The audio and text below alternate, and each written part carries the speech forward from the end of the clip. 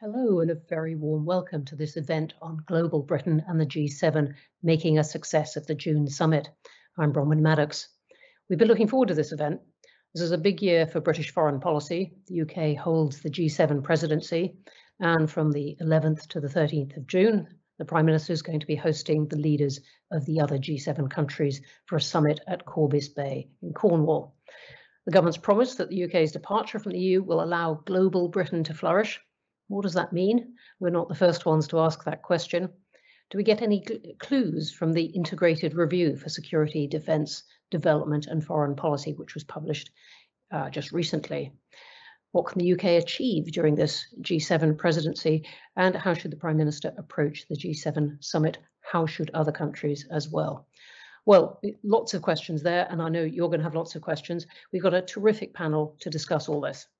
I'd like to welcome first Elizabeth Dibble, who's Chief Operating Officer at the Carnegie Endowment for International Peace, and she joined Carnegie in January 2017 after 36 years as a diplomat, really focusing on everything that feels still very current: Europe, the Middle East, economics, trade. Much to talk about there. She was Deputy Chief of Mission at the US Embassy in London as well from 2013 to 2016, and she's speaking to us from Washington, DC. Hi, Elizabeth. We've also got with us Chernor, co-founder and co-CEO at Purposeful, an organisation that works for girls and their supporters to have access to the resources, the networks, the platforms that they need for their activism. Purposeful is rooted in Africa, but works all around the world. We were just discussing how many countries it was in before this started. He's led initiatives for UNFPA and others, and is an expert advisor to the Security Council on youth, peace and security. And he's joining us from Freetown in Sierra Leone.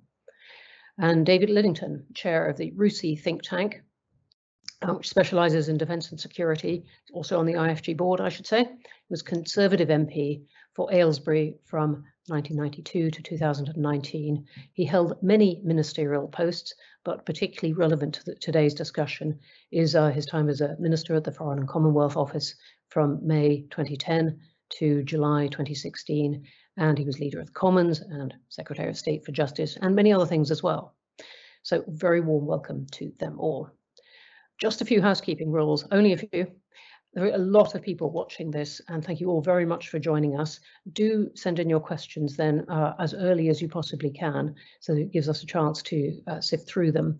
Post them into the Q&A panel on the right of your screen. I will try and get in as many as we possibly can.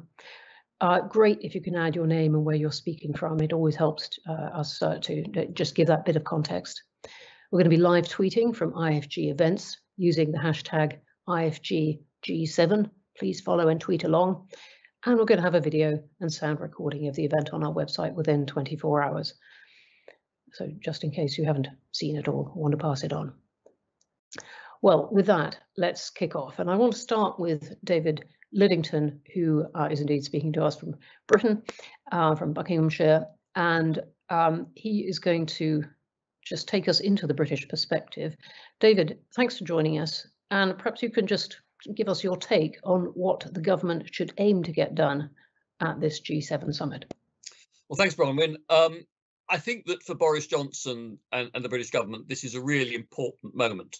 If you look at it in terms of raw British politics and international politics, this is the first really big opportunity that the Prime Minister and his government have had to demonstrate that after Brexit, the United Kingdom is still a serious player on the global stage, that it can help to move and shake and influence events, even though we are no longer part of the EU.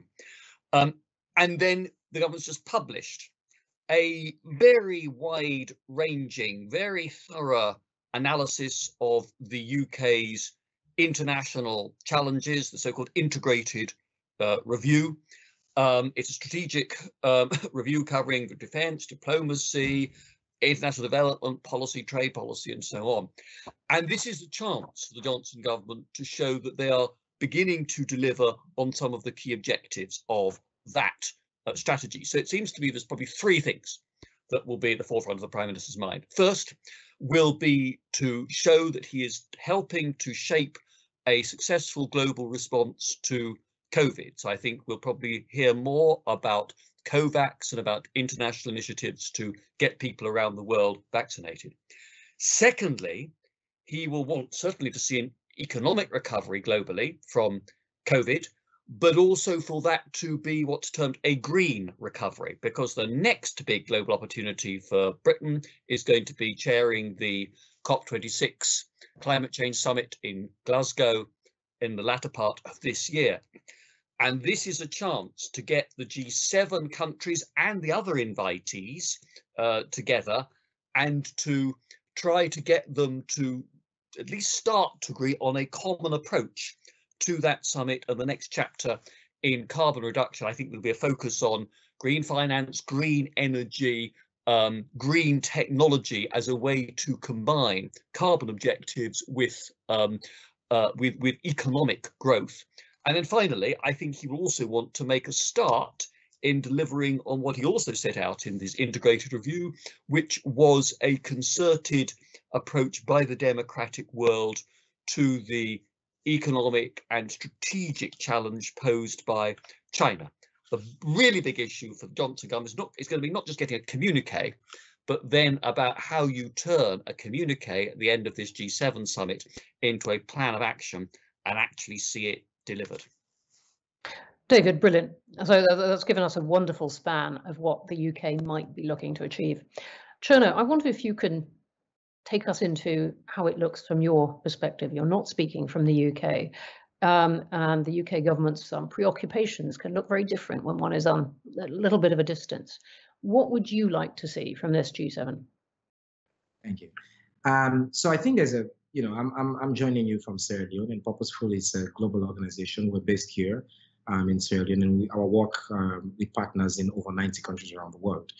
And we've been thinking and reflecting on what world we're in now and what opportunities this G7 presents for the world and for UK's leadership. Frankly, a lot of our partners, a lot of folks who are working in the front line of the epidemic, who are working particularly with girls and women, have seen too many promises made and promises broken.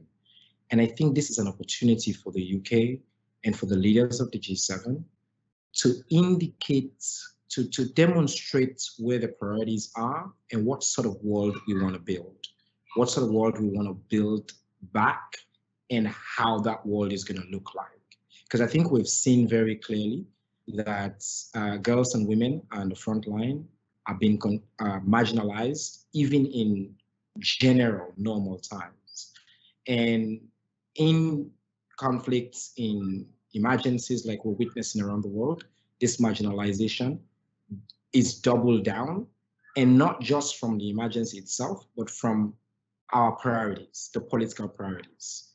What happens, what we fund, how we fund, who receives resources, who does not receive resources, who's in the room, and how girls and women's lives are completely cut out of the equation.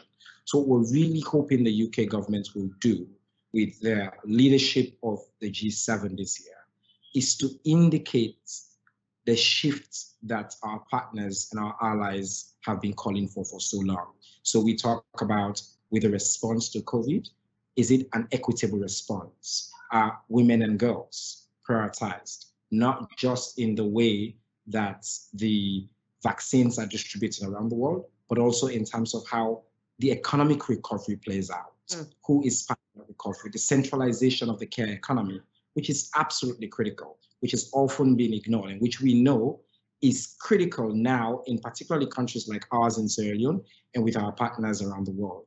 And one thing that I should say as well up front is we also know that violence against women and girls has always been the shadow epidemic that we've lived through and we continue to live through.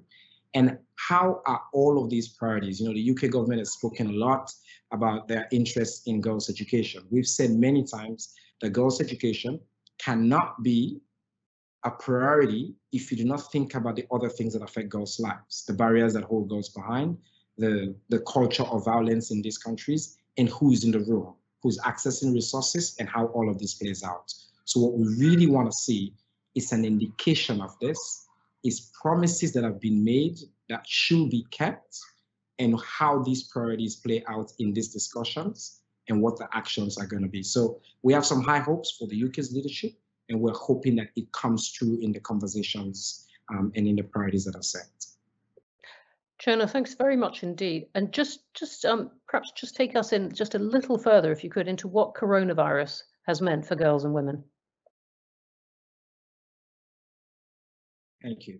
I think it's not just coronavirus. So I live in Sierra Leone, and before coronavirus, we had experience with the Ebola pandemic, and we've seen similar patterns, and we started drumming up and calling attention to these things, that in an epidemic of this nature, the girls' lives, so girls and women are now exposed not just to the health emergency this is, but they are often at the front line of the response. They are primarily in the unpaid care economy, and their lives are also subjected to additional other emergencies. So we know that sexual violence increases. In Sierra Leone during the Ebola epidemic, we saw that pregnancies among teenage girls increased, and the government responded at the time by banning pregnant girls from school. We've also seen the increase in domestic violence as well against women and girls.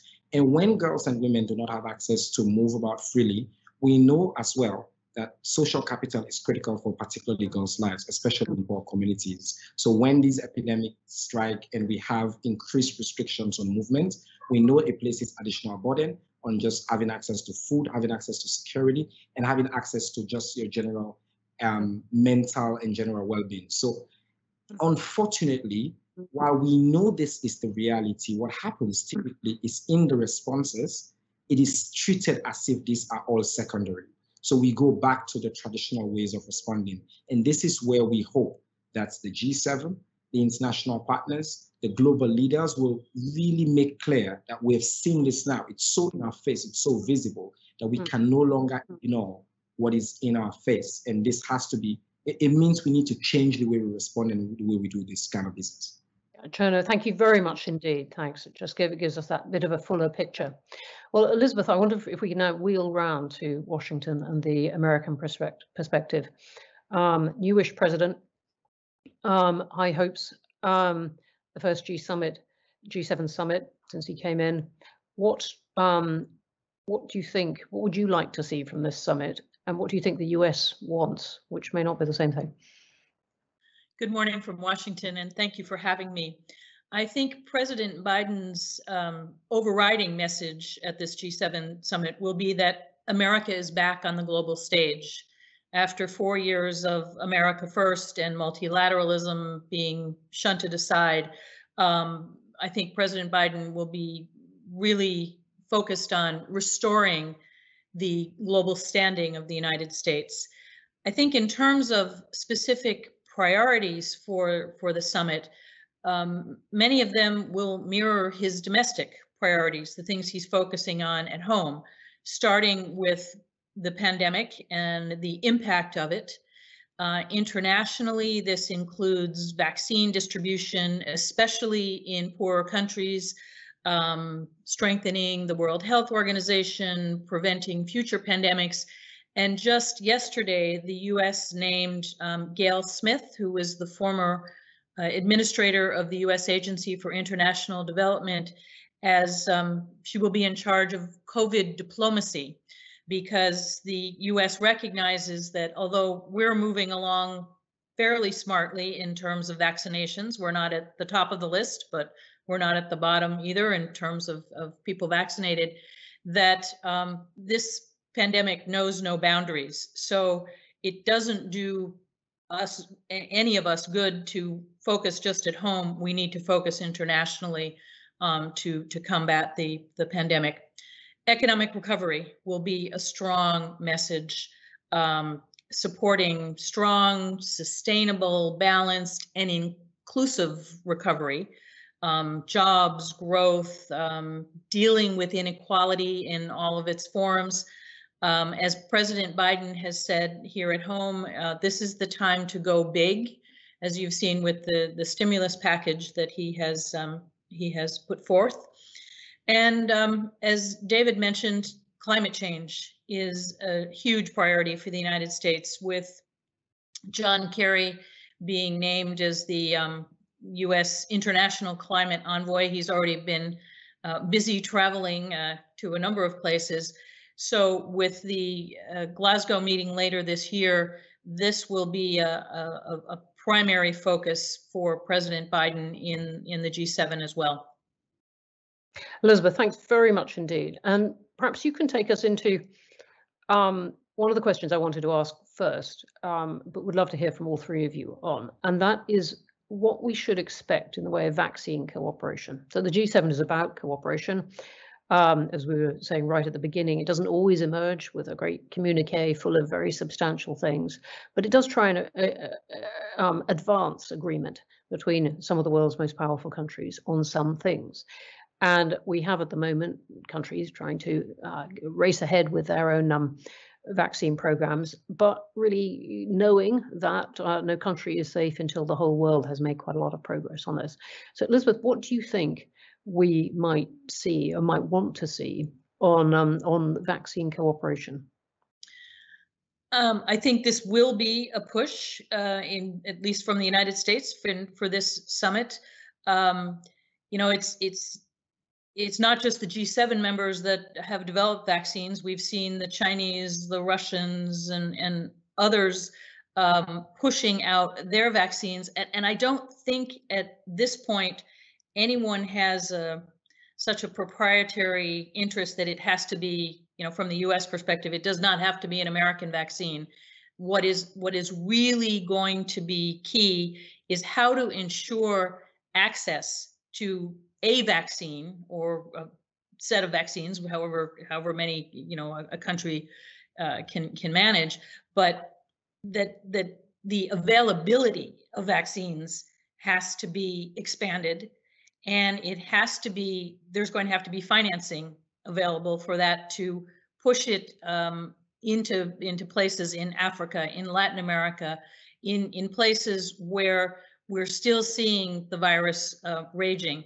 So I think you will see a push for cooperation, and this is not a competition, if you will, but I think what you'll see from the Biden administration is a real effort to make the point that it is in the global interest to have vaccines available, readily available, cheaply available, and this has to be done quickly because the pandemic is still raging ahead.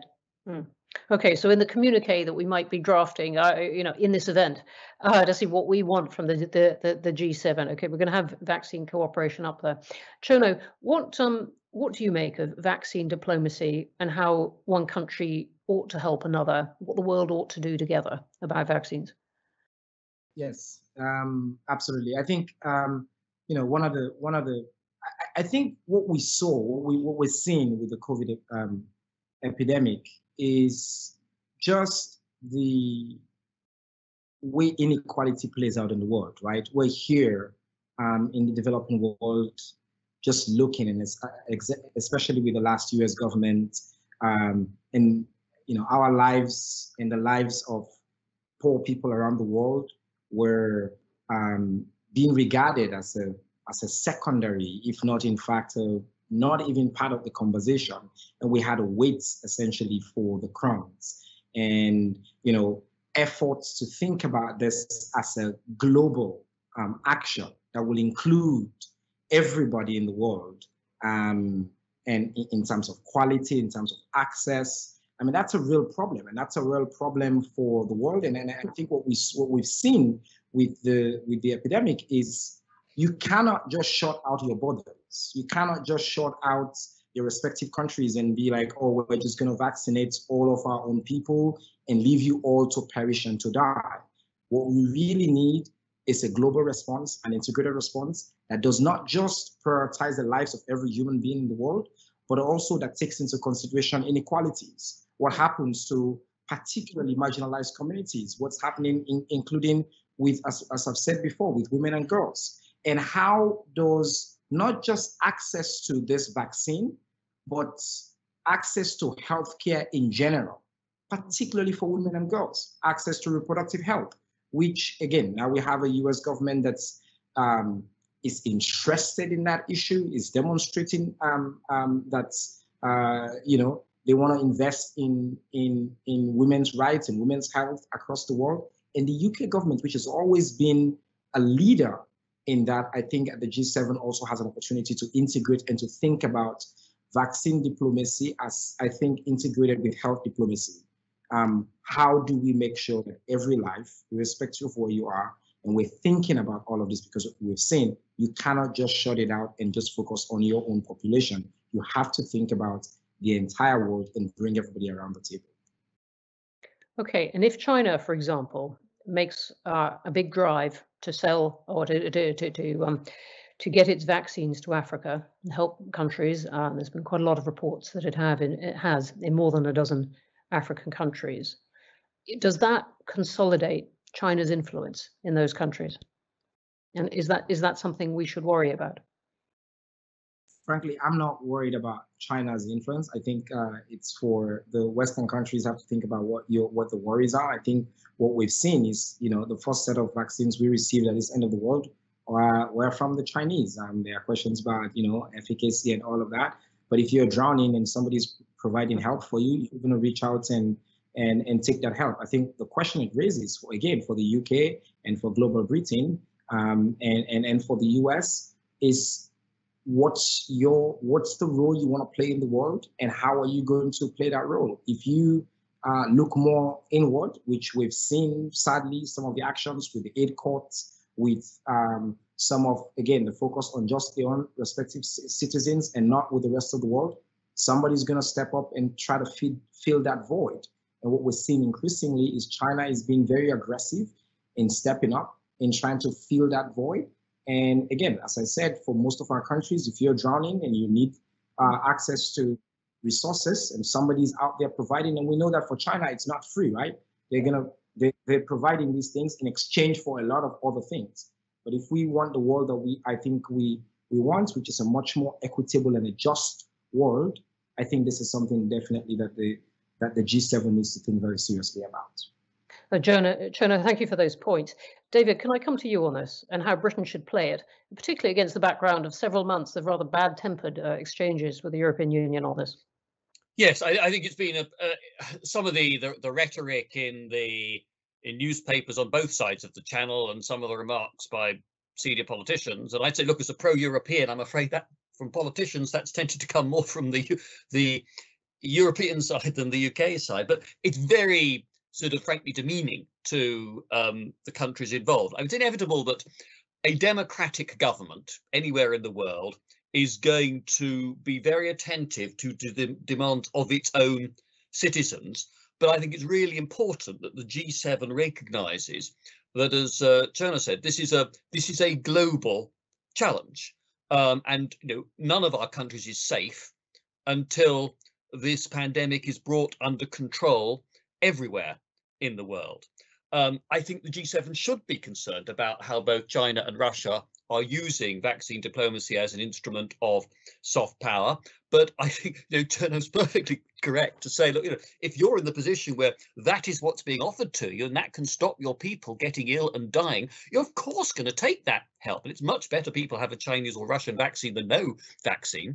But I think G7 is an opportunity for the developed world to get its act together, to restate their understanding that this is a global challenge where vaccines have been developed internationally and they need to be distributed through an international effort. I think Boris Johnson can point with some justification to the UK's contribution to COVAX as a very significant down payment on such a commitment, but the G7 can do more in terms of distribution through efforts like COVAX, but also there's a big issue over intellectual property, transfer of vaccine technology, and how you ensure that the pharma companies get sufficient return to actually enable them to keep researching and to keep manufacturing and developing vaccines to improve them, while at the same time ensuring that vaccines are actually affordable for countries where net incomes are very, very low indeed. Thanks very much indeed for that one. And particularly, with regard to the European Union, do you think we're out of the woods, that the European Union and the UK have arrived at an agreement, or is there more that you'd like to see each doing? I think what I've been encouraged by is first of all, the public rhetoric on both sides has calmed down in the last couple of weeks. Just come out of it. Yeah. Yeah, that's right. And secondly, I'm sort of starting to read reports about greater optimism in France, Germany, and other EU member states about the rate at which they now hope to roll out vaccinations in those countries. And I think, look, it's good. If I'm saying, it's good news for the UK if our closest neighbours do actually overcome the early problems that they did have, and it's another occasion perhaps to go over the whys and wherefores of those problems. But if they're coming through them, great, because those countries matter to the UK in terms of commercial relations, in terms of political relations, in terms of people taking holidays, visiting each other's countries. But then actually it clears the way for some agreement on an international focus, which I think is what Chernor in particular drew our attention to. Yeah. And Elizabeth, I mean, David mentioned right at the beginning, China, and I wondered what you thought the Biden administration was going to try to get out of this G7 in the way of support for standing up to China, if you like. As we know, India, Australia, South Korea invited to attend, and these are countries very much where there might be a common interest in this. Yes, China's neighbors, if you will, have been invited to attend. I mean, China is going to be the elephant in the room, because China will be part of the discussion, whether you're talking about the response to the global pandemic and vaccine diplomacy, the origins of the pandemic. It'll be certainly one of the topics when you're talking about economic recovery, because of the role China plays in the world economy. And it will be certainly touched upon when you're talking about climate change and climate diplomacy, because we need China in this, if for this to work. So I think the challenge will be how to address this in a way that provides a way forward, if you will. How to, it's not going to do any good for everyone to sit in Cornwall and complain about China, but what's the path forward? And is it a united front on the part of the G7 with the invited guests as well to address some of these issues? Is it an agreement to do for each member of the G7 to do what they can do individually? And when you're talking about China, there's these issues, but then there's the whole range of human rights issues and labor issues and Chinese influence issues. So it's sort of how the G7 grapples with this and gets its collective arms around the issue of China, as China is ascending to be, the G7 is meant to be the global economic powers. Well, the big global economic power is not part of the G7, obviously, and China is continuing to ascend. I don't know when it's going to outpace the United States as the largest economy, but it's hard. You can't ignore it, and so there cannot be a summit that doesn't have a focus on China, but how they focus on China and how the Chinese perceive that focus is going to be not just interesting, but very important. I mean, the Chinese, as I think we've all seen, don't like to be felt that they're being either bullied or pushed into a corner, and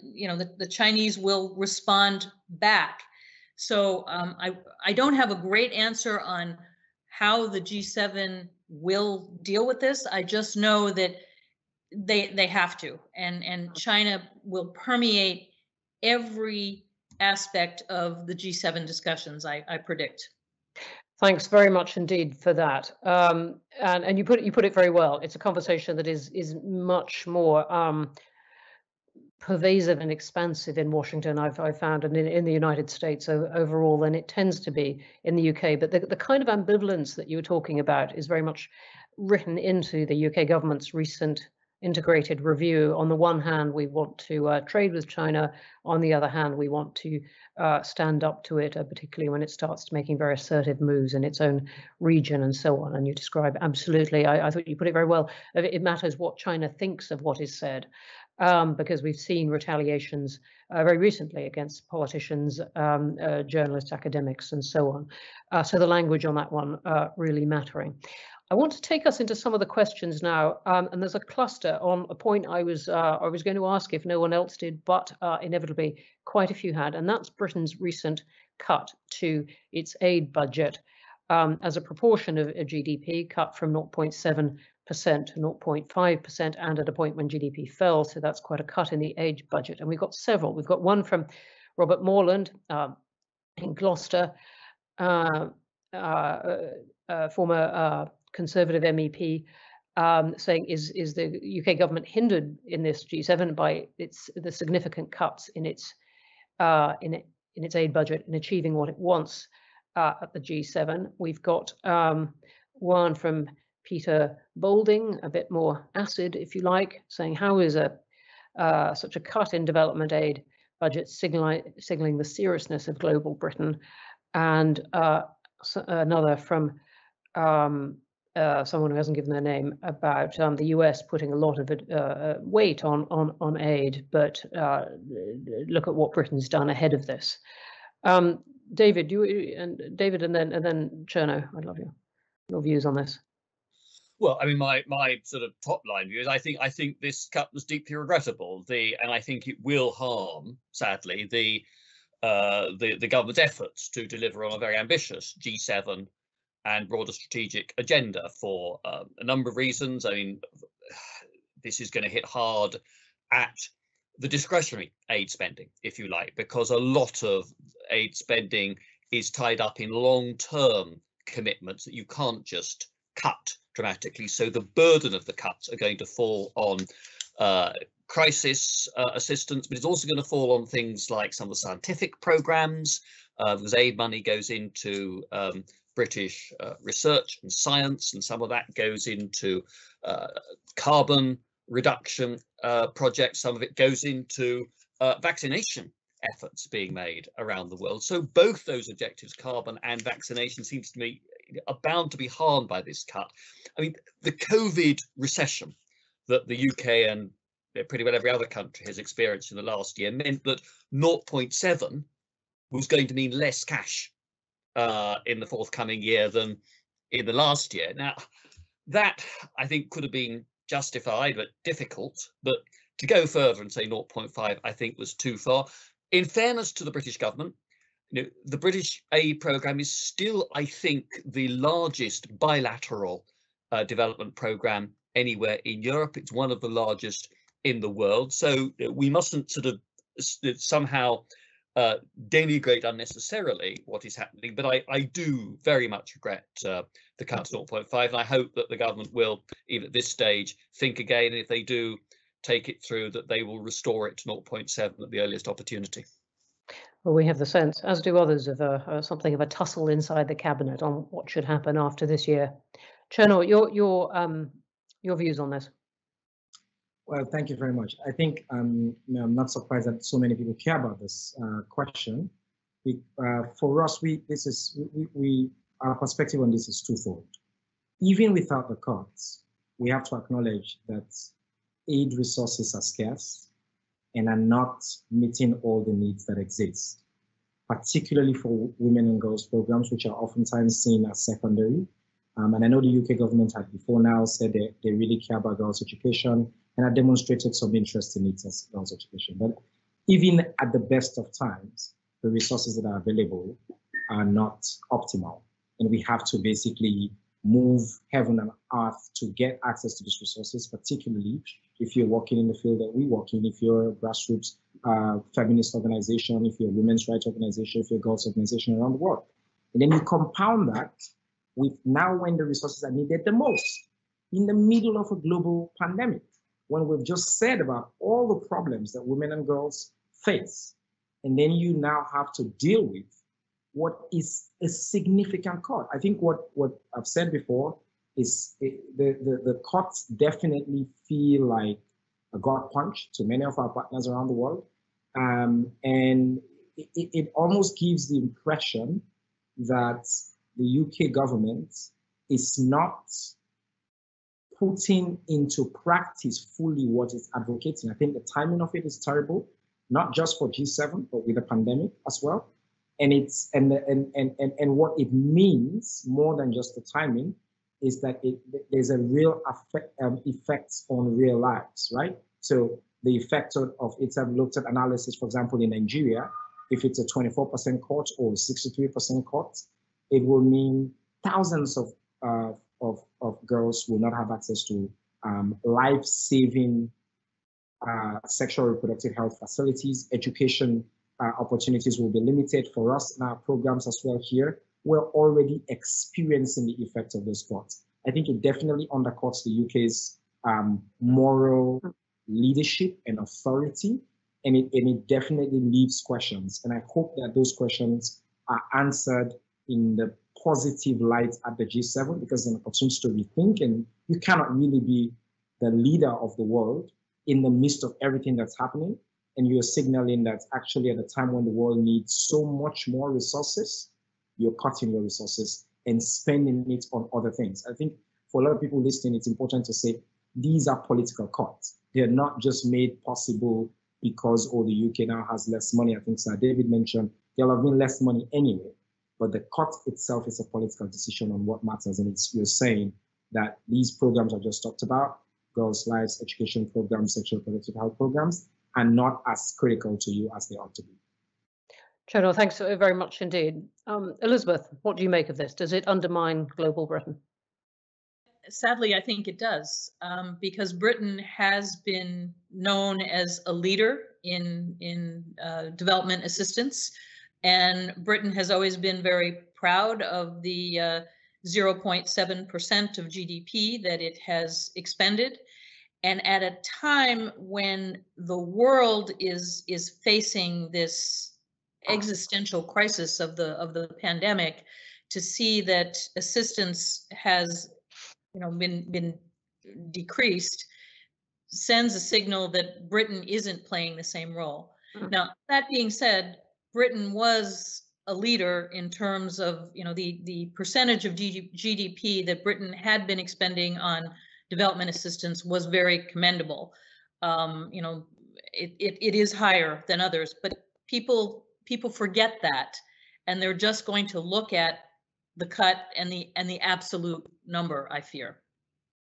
Yeah, I mean, the UK government would say, I would guess, pick up on your last point and say, look, we've gone ahead of many others for many years. In this year, when we're having a lot of difficulties too, we're stepping back for a bit. How long a bit is to be decided, but they would certainly dwell on that. But you may well be right on the image and what it does to the UK's reputation at this particular G7. This particular time when Britain is trying to present itself as global Britain and a leader on the world stage. Yeah, the timing is unfortunate. Let me move on to another key thing about this year that David referred to at the beginning, and that's net zero and the greening of the economy. We got quite a few questions on this, but one from Julian Wathan in particular, saying David cited technology as a key contributor in getting to net zero.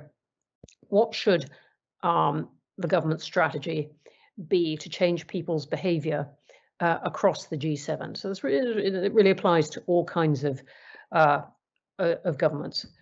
David, do you want to pick that up? And I'd love views from all three of you on this.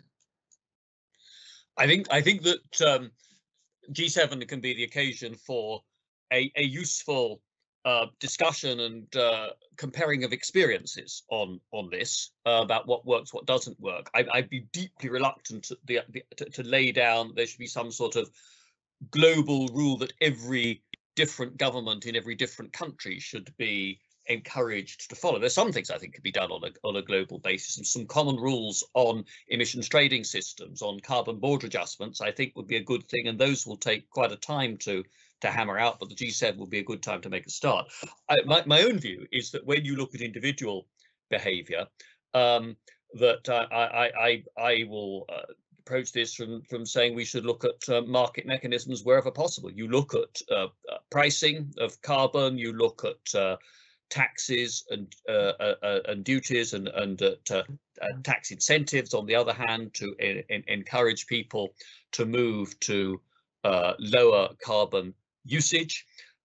You give businesses incentives to invest in low and zero carbon technology, and you're seeing this in the developed world with automotives already, that you get to a certain critical point and the companies all then go in that position, in that direction, because they can see the way in which the world is moving. But I think so I think that needs to be done, and the line behind that, we need to, through the language of governments, encourage the moves that are happening in the financial world towards green finance, towards imposing zero or carbon reduction conditions upon major investments. And I'm very encouraged when I talk to people in senior positions in the City of London, the institutions there. They tell me that the city is onto this and they are pressing ahead, and we can expect to see the private sector, the investment world, come up with conditions and standards of this kind in the relatively near future. Chernor, what should we do about this net zero? Yeah, I think, I was just looking at some data a few days ago about where, for example, underdeveloped countries like Sierra Leone, or developing countries like Sierra Leone, kind of feature in the climate change crisis. And while the rest of the world contributes significantly to destroying the climate, countries like Sierra Leone are the receiving end of the worst of it. And I think what we, from our perspective, is the G7, the opportunities of these industrialized countries, is to think about, again, inequality. I think at the end of the day, what the opportunities are for creating a more equitable world, and how can we make sure that countries like us are able to effectively leapfrog in the development process. We don't have to go through the same patterns that everybody else has gone through, and that kind of destroys and undermines our planet. But we don't have access to those technology, to the resources, and to the assets. And I think, again, it's similar to the conversation we were having earlier on about the COVID pandemic. It's to think about the world as one world, and to think about how, when we generate solutions, there are solutions that are equitable, that are accessible to all around the world, because it affects us, it affects our world, affects our climate, affects everybody around the world. But the thinking, the solutions cannot just be centralized to the countries that have the resources. I think that's the overwhelming message from our perspective. Thank you. And Elizabeth, we have President Biden at the summit, not President Trump. Makes a difference. What do you think the US is going to, how's the US going to pitch its stand on carbon reductions? Obviously, this has been a huge debate in the United States. This was a huge piece of the electoral debate this year. I think that the point that's been made before, that there is not necessarily a one-size-fits-all solution to this, but that you need to look at the experience and the situation in each country.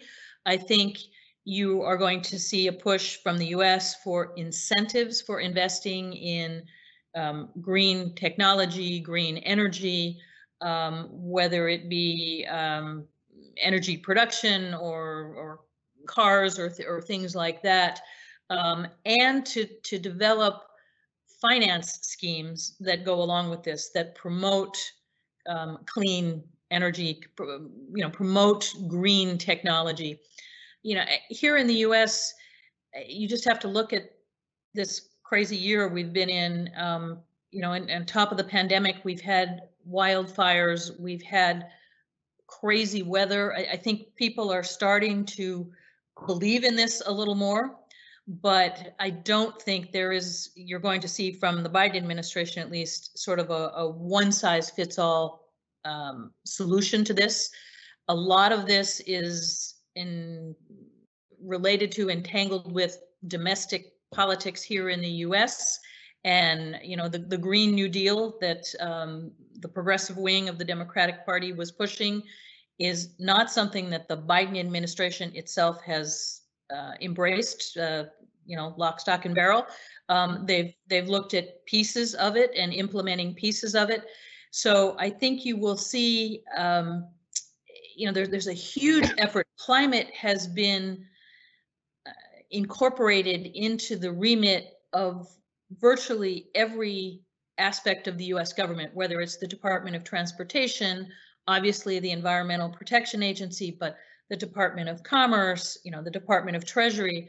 So from the Biden administration, I think that's what you're going to see, that climate is no longer seen as a standalone issue, but is a component of everything we do, of every aspect of the economy, and it's certainly a strong component of President Biden's foreign policy, as I mentioned, with John Kerry in his very prominent role. So I think you will hear a lot from the U.S. on climate and how to attack this problem that is a worldwide one that, again, doesn't respect borders. And as has been said, what happens in the United States or what happens in Britain affects what happens in Sierra Leone. And so this has to be there has to be a global recognition that this is a problem that we have to deal with globally. No, thank you for that. Now, obviously, we're only talking about the G7 response in this, and we've got, as David was saying right at the beginning, the COP summit towards the end of the year, which is going to hang on other countries' response, particularly that of China again. So presumably we'll be looking in this to a bit of positioning by the G7 of how they might want to put pressure on China to take part in that. But thanks for that characterization of the Biden administration, which, as you said, has put a lot of emphasis in a short time on this point. I want to cover some interesting questions now on technology and digital technology, which has been such a feature of the pandemic. Chernor, I want to start with you because there's a very interesting question from Alamatu Dimonakina, the founder of A Girl at a Time in Sierra Leone. And the question begins by saying, to buttress what Chernor is saying, we're seeing many more girls facing challenges to access services and vital information around safety during the pandemic, particularly around sexual and gender-based violence. And the online space has been very successful in reaching girls. What should the G7 be doing for digital access for countries like Sierra Leone? And David and Elizabeth, I'm going to come to you in aspects of the kind of tech question. But Chernor, I'd love to start with you on that. Yeah, thank you very much. And hi, Alimatu. I think, as Alimatu said, the premise of the question is, with the pandemic, again, the problem with some of these problems is we keep repeating ourselves. We saw very similar patterns during the Ebola outbreak. You know, girls out of school. We needed to get creative, and I hate to even say innovative, because in this day and age, having access to basic digital tools is no longer what innovation really should be. But in our communities that are still very rural, unconnected, do not have access to even teachers, even in normal times, and now you take away social capital from particularly girls and women, the problem doubles down. And I think if G7 focuses on improving the full humanity of particularly marginalized girls and women, technology, making sure that girls and women have access to digital tools has to be critical. Because, for example, when COVID hit in Sierra Leone, Purposeful, our programs, we shifted most of our programs and we provided access to tablets, mobile phones to girls who were meeting in communities. And these tools were what we used to disseminate information across. But the scale, and this was with FCDO funding, with the British government funding. So it's an example of what can be done. But it doesn't need to be ad hoc. It needs to be systematic. It needs to be beyond the pandemic. It needs to be institutionalized. It needs to make sure that it's happening over a period of time, and there has to be a system. But the technology for this already exists. The resources already exist in these G7 countries. But what is happening is we're receiving it as crumbs in this part of the world, in other places around the world. And some of those resources are what are in danger of being cut. So I think the thinking from G7 has to be, again, you cannot address girls' education by just thinking about paying girls' fees and things like that. You have to think about the fullness of girls' lives. And girls' lives, access to food, access to sanitation, access to full comprehensive reproductive facilities and services are important. Access to technology, because when you don't have electricity, when they are at home, they are also exposed to greater security threats, which then affect their lives, which stop them from going to school. So the response, the thinking on this issue has to be holistic. And I think technology is an important tool in a comprehensive thinking around this issue. Thank you very much indeed for that. And David, I want to come to you this and actually stir in a question from Dan Dalton from Which, saying what level of appetite do you think there will be for coordinating a shared approach to the regulation of big tech?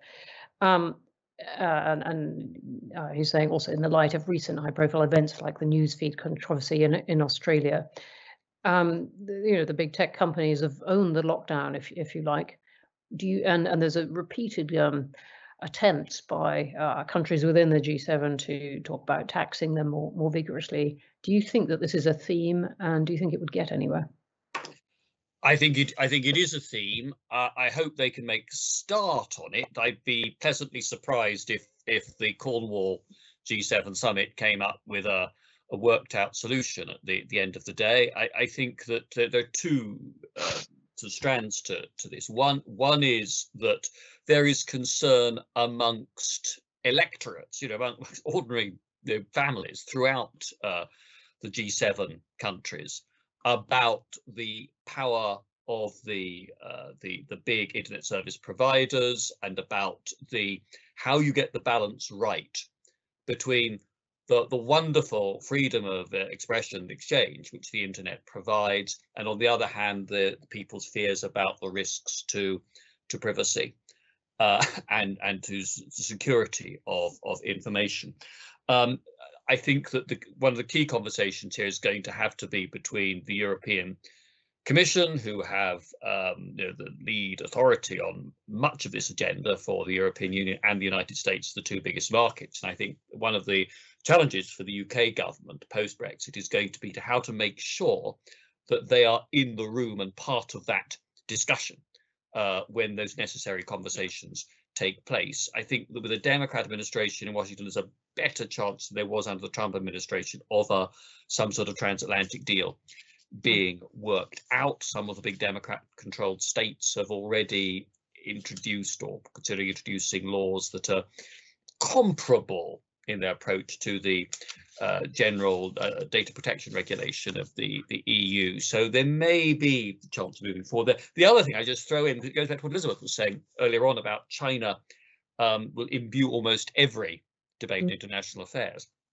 There will be concern about Made in China 2025 and this big strategic drive openly by the Chinese government and the Communist Party to achieve global leadership in all the key 21st century technologies by the centenary of the revolution in 2049. And where I think the Johnson government got its integrated review absolutely right was to say that things like Huawei or TikTok are frankly a sideshow.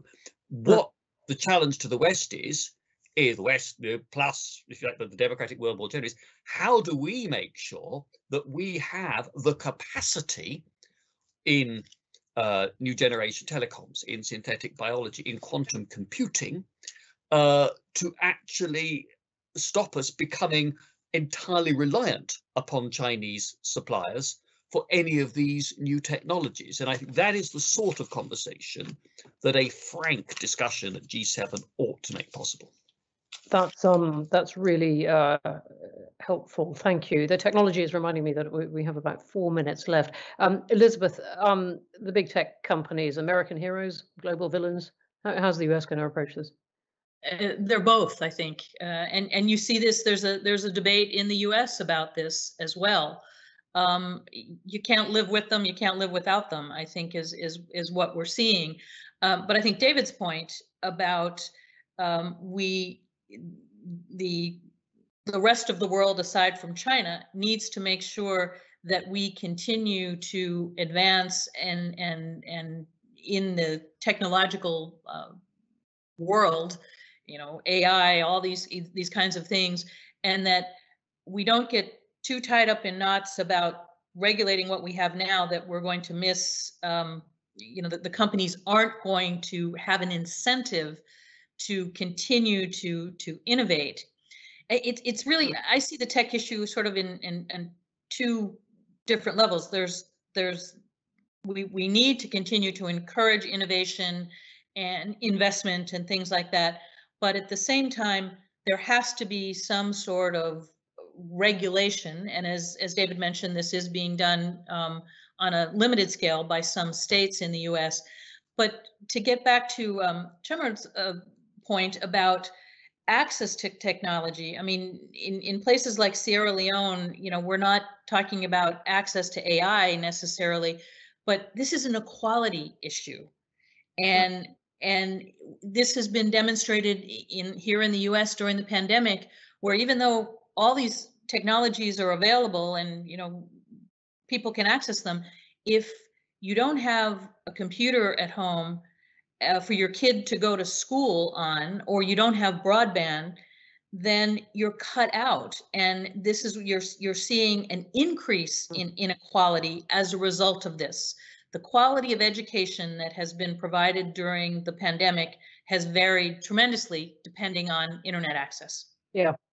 No, a very, very good point, which we could run a whole session on. Right, I'm going to try the Zoom stunt of squeezing in one more question in 2 minutes. So you're going to have about 30 seconds each for this.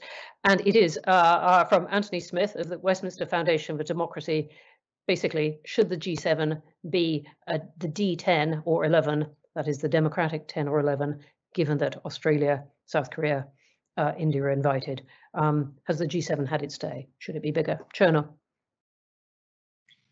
I would say yes. I think it's always, I think the pattern of the G7 represents a certain history that I think is changing. I think the world is changing. I think you need more voices there.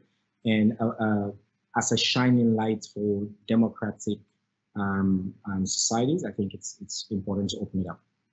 Okay, thank you. Elizabeth?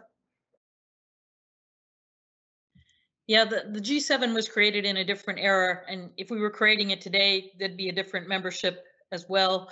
I think it's going to be hard to replace it. Maybe you have a D10, just as you have a G20 as well. We've already taken in Russia and then out again. So it's changed form already. David? I think this will be a good test in Cornwall. Does this proposed new format work well? And do, for that matter, India, Australia, South Korea, and South Africa all want to be part of a G10, the D10 that supplants the G7, or would they see things as distinct and better kept that way? So let's try it out. I'd hold on to G7 until everybody is agreed that D10 in its place rather than as an addition is the way forward. Okay, you're saved by it turning 2 o'clock from me debating that, whether or not that is in fact an answer. We're going to have to stop there. Thanks everyone watching for these terrific questions, and there were lots more. And thank you very much to our terrific panelists from all around the world. And thank you very much to the great IFG team who've put this together. See you all soon.